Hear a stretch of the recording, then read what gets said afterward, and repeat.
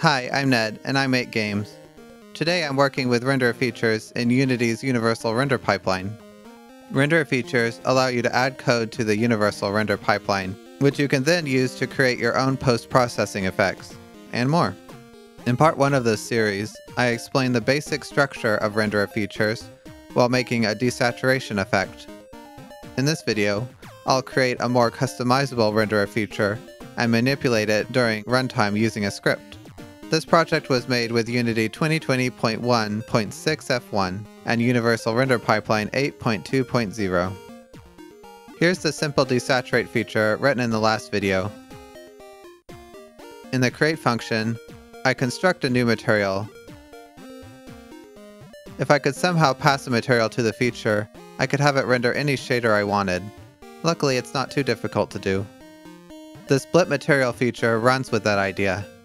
Like with monobehaviors, the inspector can expose variables of a renderer feature for you to edit. To get these fields to display, create a settings class containing the settings data. Make sure this class is marked serializable. Then create a settings instance variable with a serialized field attribute. Now then, I can pass the material to the renderer using its constructor.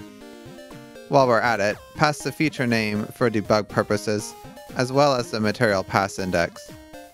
I decided to make the renderer pass event customizable, so set that here too.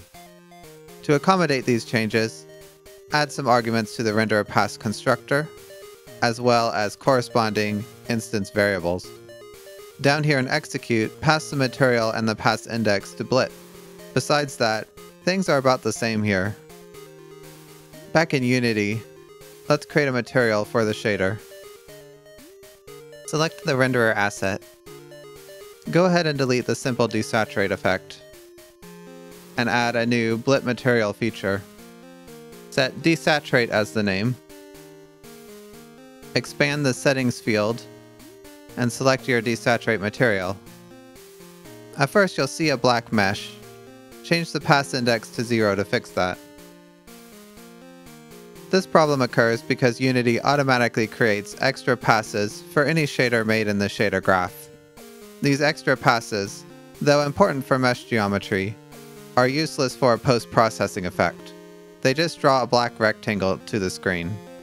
Setting the index to 0 tells the feature to only render the first pass, which in shader graphs is always the code you created. Anyway, right now your skybox might still have some color. Set the rendering event to after post-processing and everything should be gray again. Now let's manipulate this effect from a script. I'd like to have the scene start desaturated and slowly regain its color when I press the spacebar.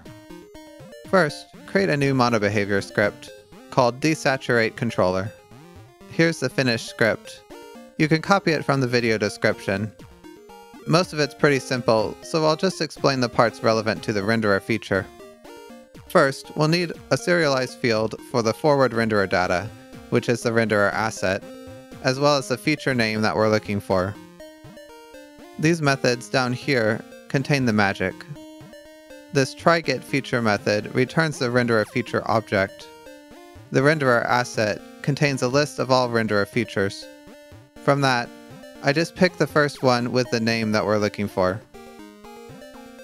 Down here in update transition, I need to get the feature's material, so I can update its saturation value. First, cast the scriptable renderer feature to a BlitMaterialFeature. The material property here, I designed to return the material held in the feature settings. With that, I can change the _saturation variable in the material. As a side note, don't forget to set the saturation properties reference field in your graph. In end transition, I need to deactivate the feature so the scene retains its color. You can use setActive to do that. Note that whenever you change a feature settings, you must tell the renderer asset that you did, so Unity will know to refresh it. The setDirty method accomplishes that. If you don't call setDirty, Unity will not deactivate the feature. It will just carry on thinking nothing has changed. Finally, in reset transition, I reverse all the changes I've made, getting things ready to transition again. In your scene, create a GameObject to contain the controller. Set the controller's properties in the inspector. Press play and test it out.